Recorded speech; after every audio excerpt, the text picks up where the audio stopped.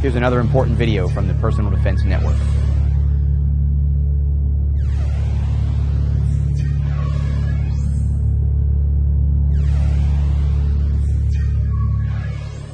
We're going to talk about cognitive responses to fear and pre-contact cues. And as part of your awareness and your recognition of what to defend yourself against, you want to think about what is a plausible attack posture. For instance, if you think of someone throwing a punch as somebody who's in this position, someone who's about to punch you as if they were in a boxing ring or in a martial arts practice area, that's probably not the best way to think about recognizing an attack.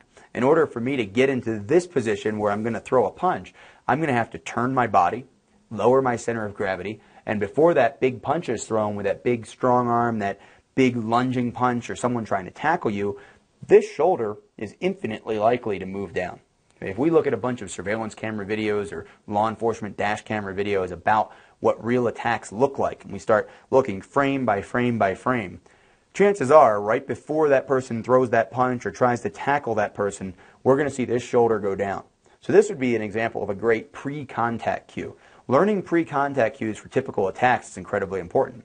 If someone's standing and talking to you and they're gesturing and using their hands, and then all of a sudden their hand goes to their pocket and you don't know why, it could very well be that they have a weapon in their pocket, and that's the pre-contact cue to someone reaching into that pocket to draw that weapon.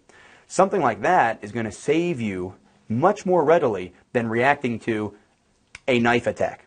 Okay? A knife attack is way late in that reaction curve, as opposed to being able to understand that someone reaching into their pocket might be a problem.